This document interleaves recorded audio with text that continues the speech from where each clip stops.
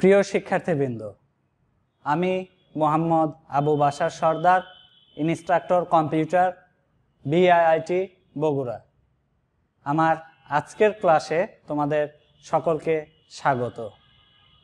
আমার আজকের ভিডিওটিতে যে সকল বিষয় থাকছে সেই বিষয়গুলো এক নজর দেখে নেওয়া যাক। আমার আজকের ভিডিওটিতে থাকছে অ্যানালগ ইন্টারফেসিং সম্পর্কে ধারণা এবং থাকছে ডিজিটাল ইন্টারফেসিং নিয়ে আলোচনা। তাহলে আমরা মূল আলোচনায় ফিরে যাই। প্রথমে আসি অ্যানালগ ইন্টারফেসিং। অ্যানালগ ইন্টারফেসিং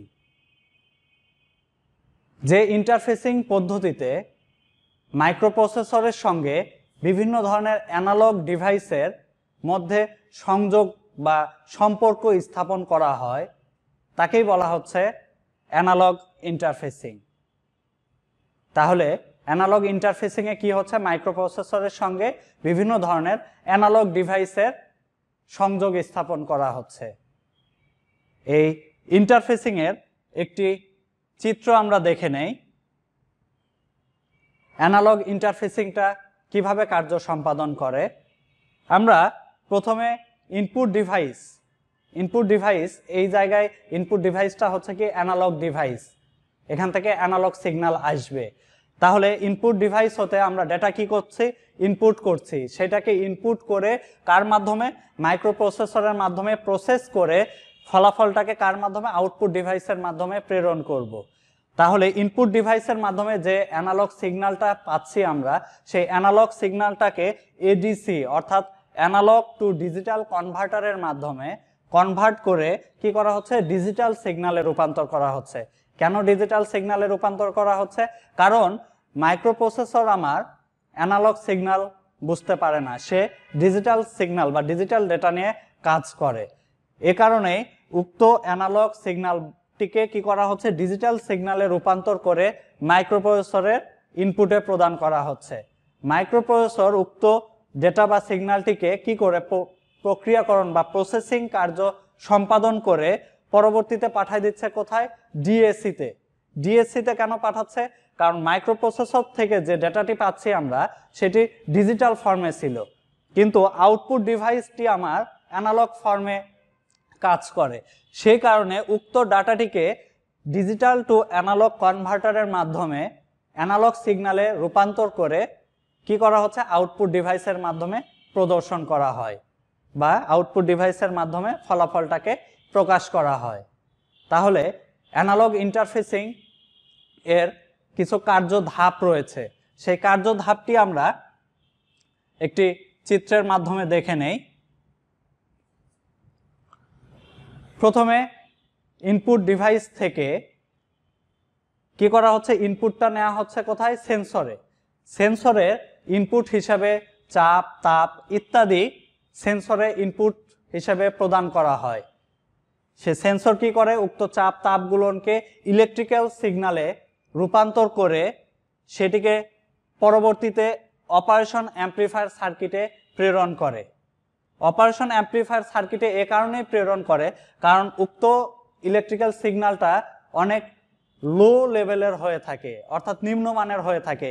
ওই সিগন্যালটাকে বর্ধিত আকারে বর্ধিত সিগন্যালে রূপান্তর করা এবং প্রয়োজনে ফিল্টারিং করার কার্য সম্পাদন করে থাকে এই operation amplifier circuit. Operation amplifier circuit amplify করে সিগন্যালটিকে পাঠায় দেয় এডিসিতে, অ্যানালগ টু ডিজিটাল কনভার্টারে। সে কনভার্ট করে উক্ত সিগন্যালটাকে ডিজিটালে কনভার্ট করে প্রেরণ করে মাইক্রোপ্রসেসরে। মাইক্রোপ্রসেসর সেই ডাটাটাকে কি প্রসেস করে পরবর্তীতে পাঠায় দিবে ডিএসসিতে অর্থাৎ digital two analogue কনভার্টারে। Digital two analogue converter উক্ত ডিজিটাল সিগন্যালটাকে অ্যানালগ সিগন্যালে রূপান্তর করে আউটপুটে প্রেরণ করে থাকে। তাহলে এই কার্য ধাপগুলো আমরা একবার এক নজরে দেখে নেই। প্রথমে সেন্সরের মাধ্যমে চাপ, তাপ, প্রবাহ অথবা অন্যান্য যে কোনো ফিজিক্যাল রশ্মিকে কি করা হচ্ছে? ইলেকট্রিক্যাল সিগন্যালে রূপান্তর করা হচ্ছে। প্রথম ধাপে রূপান্তরের পরবর্তীতে আসছে উক্ত সিগন্যালকে কি অপারেশন অ্যাম্পলিফায়ার সার্কিটের মাধ্যমে অ্যাম্পলিফাই করা হয় এবং প্রয়োজনে ফিল্টারিং কার্যও সম্পাদন করা হয়।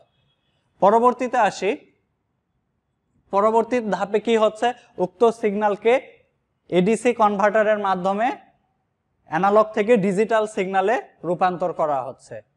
ডিজিটাল সিগন্যালে রূপান্তর করার পরে সেটিকে প্রেরণ করা হচ্ছে মাইক্রোপ্রসেসরে। কিসের জন্য? প্রসেসিং করার জন্য।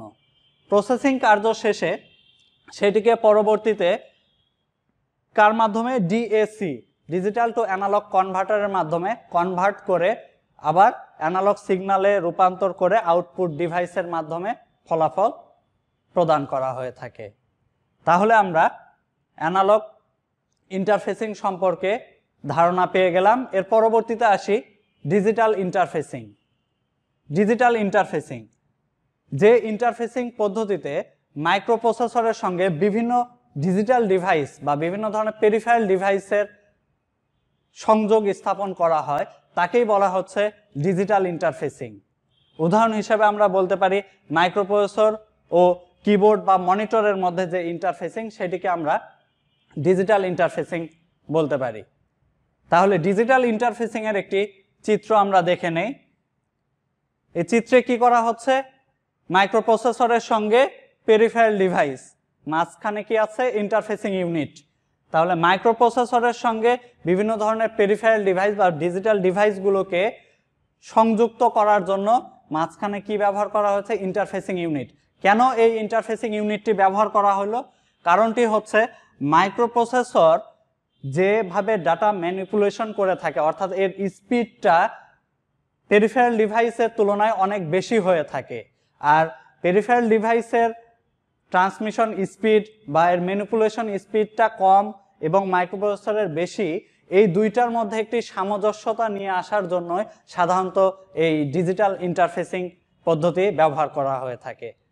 তাহলে আমরা অ্যানালগ ইন্টারফেসিং এবং ডিজিটাল ইন্টারফেসিং সম্পর্কে ধারণা পেয়ে গেলাম। সকলেই ভালো থেকো, সুস্থ থেকো। আল্লাহ হাফেজ।